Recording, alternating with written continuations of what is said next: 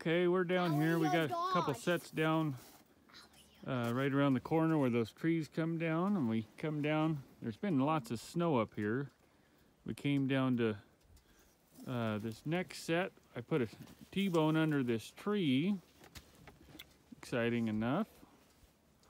There's a bobcat. This would be number 10 of the year we've been having to release them. And so this is a nice little cat. And we will release this one. It's caught in the back foot. So they heal up pretty good from that. It's a nice little cat. Not very big at all. Probably it's caught pad deep though.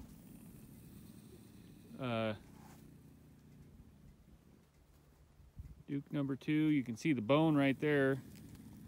And here's the trail. Comes through, runs right through here, and then goes out right through there. So we're gonna get a fork stick, and this really isn't too hard to do, but we'll try to get it on tape. We haven't videoed any of the other releases, but we'll try this one. Okay. He's gonna kind of scratch and kick a little bit. We're gonna get him released. Oh. Okay, now those things are really feisty. He's gonna jump and lunge. Whoa!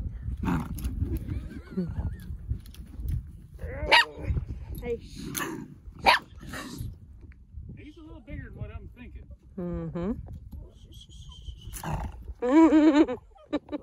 Sounds like he's pissed. Yeah. Goodness. Sounds like a mountain lion. Oh. Gosh. Okay, you guys get to the machine there. Yeah, I was already thinking about that, Dad. Me too. Hmm? Well, man, wait till I'm I won't get us from here.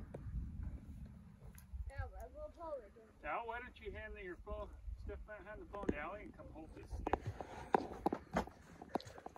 Be careful. Step. Hmm?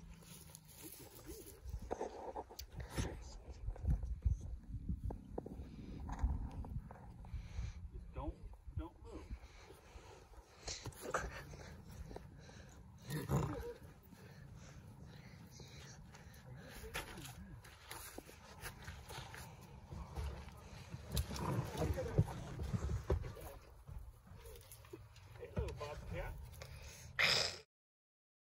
Now what are you gonna do with that trap underneath you?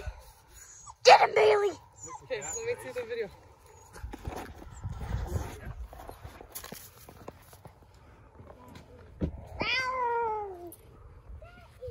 Bailey, get him! Nope. Get your blood pressure when you don't have a Dad, that was cool. it is cool. He'll probably stay up, he'll probably stay up that tree the rest of the day. Till tonight, yeah. That's how scared he is.